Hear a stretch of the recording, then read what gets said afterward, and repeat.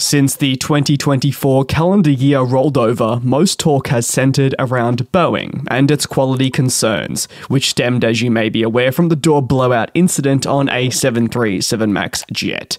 Since this incident, Boeing has faced investigations from all corners, alongside audits, into how persistent quality slips are continuing to occur. Tracking back to the late 2010s, Boeing's failures with the MAX, which led to 2 fatal crashes, changed how aircraft were certified, with much more scrutiny involved.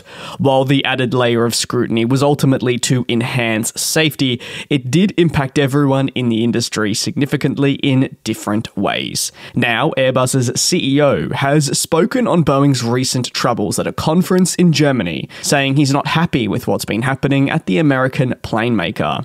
Ultimately, the head of Airbus said that Boeing's problems, while directly obviously impacting the business of that respective company, are still felt industry-wide.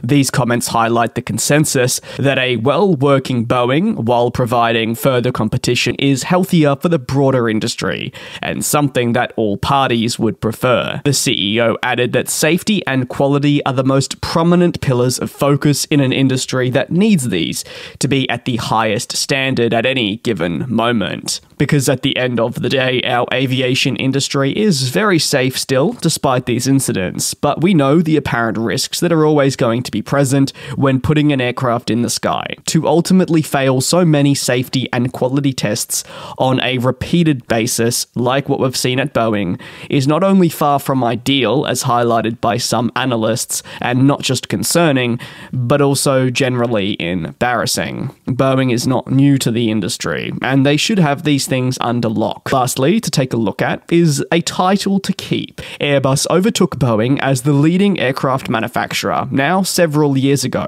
and despite the effects of the pandemic, they've not given up that title. How they acquired it? Well, it was a little bit unconventional, and obviously massively unfortunate, as it was the MAX crisis that saw so many lives perish that saw Airbus gain an upper hand, while Boeing was making positive inroads towards regaining its maybe former glory before the 2024 incidents.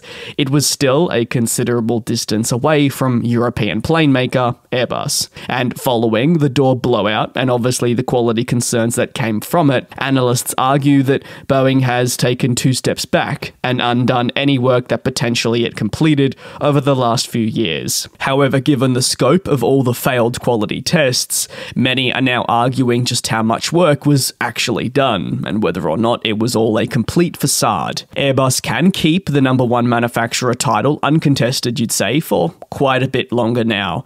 However, with the substantial negative impact of Boeing's problems in the industry, and as being discussed by Airbus's head, you'd actually argue that a more competitive Boeing would be more beneficial to Airbus than a title, or at the very least a title that is fiercely competed for would be healthier.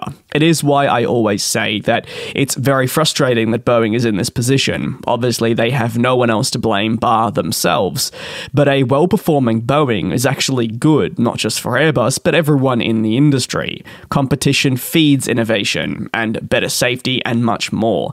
But in this case, Boeing has fallen off from the pack so much that by Airbus simply existing the way it does, it is going to continue to claim that title. And while in some areas complacency may come into play, for Airbus they can't afford this. They need to continue pushing down on the gas, but ultimately they'll probably secretly want Boeing just to be doing better. Not for them, not for their competition, for airlines and our industry as a whole. If you have any thoughts, you're more than welcome to drop them down below in the comments. Thank you very much for your support. Do take care and do also be safe. I will see you next time for more coverage on the industry.